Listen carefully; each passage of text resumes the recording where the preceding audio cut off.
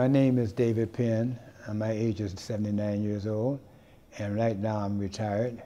Music meant a lot to me because I started into an early age. I was playing piano at the age of 7 to 14. My father was also a musician somewhat. I love music. It meant quite a bit to me. My uncle played trumpet. My dad played piano. I had an uncle that played bass, but they were all not attached to each other, but that part of the line was on my father's side. They were musicians. I had no inkling that I was going to be playing bongos. What happened was I was 11 years old. I was just walking down the street, and a man was coming towards me, and he had too much to drink.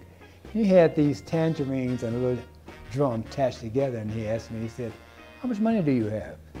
And I said, "I have $1 on me." "Why?" He said, "Here, I want you to buy this." He took my dollar and gave me these tangerines and a bongo, and I was standing there looking at them.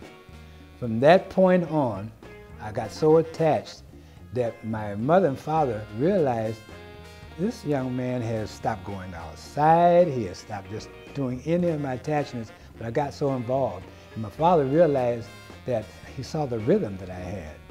So that's how I started playing the bongos, just from that little small attachment. I started in a group, I was 15 years old. Back during those days, every other street corner you had groups singing on the corner. That's just the way it was then. At the age of 16, while I was still in high school, during the summer we would do a carnival, and we were called the Martiniques. That's how I really got started into the music field. That's how I got the field of it. From that point I went into high school. I was a cast. This is where I met Smokey Robinson. So we were 16 years old, and I was known for my percussion in the school. They knew I played percussion, and he had heard, so he introduced himself, and we became friends ever since then. So at that particular time, he was with the founder of Motown, which was Mr. Berry Gordy. We called him Blackie. He was just forming his business, and Smokey needed some kind of percussion. People see Motown on West Grand Boulevard. That wasn't the starting point. That's why I'm so glad that I started with the first beginning of Motown. We started on 2nd Boulevard in Baltimore in a 4-family flat. All we had was 5 instruments. That's all we had. My role was to provide that slot, that percussion slot. Songs that you heard from Temps, Diana Ross, anyone that you heard at the groups, Motown, I did all these, what you call studio. I did all the bongos. So all the bongos and congas you heard the first 3 years, that was me. And then I did what you would do is freelance. They would call me in and they'd give me a tape and say, "Hey, we want you to play on this here." So that was another 5 years. When we used to travel a lot in the South.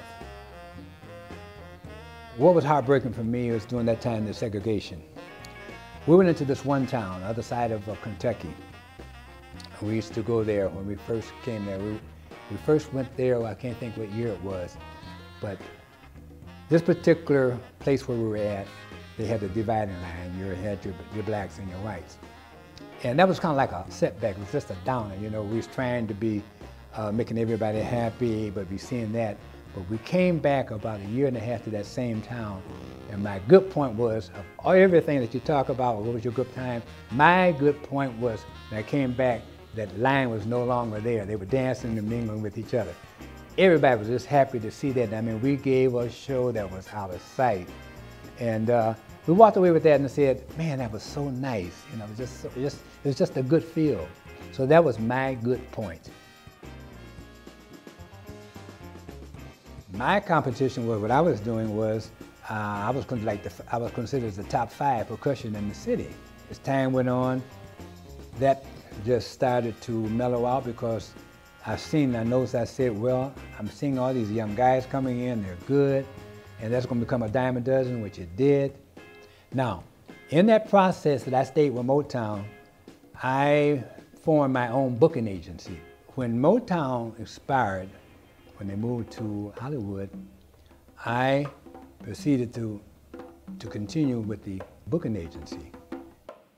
How it impacted me today is like saying, hey, it was once a great industry and I was part of it. And that's what I love about it, I was part of it. That's something that was really great.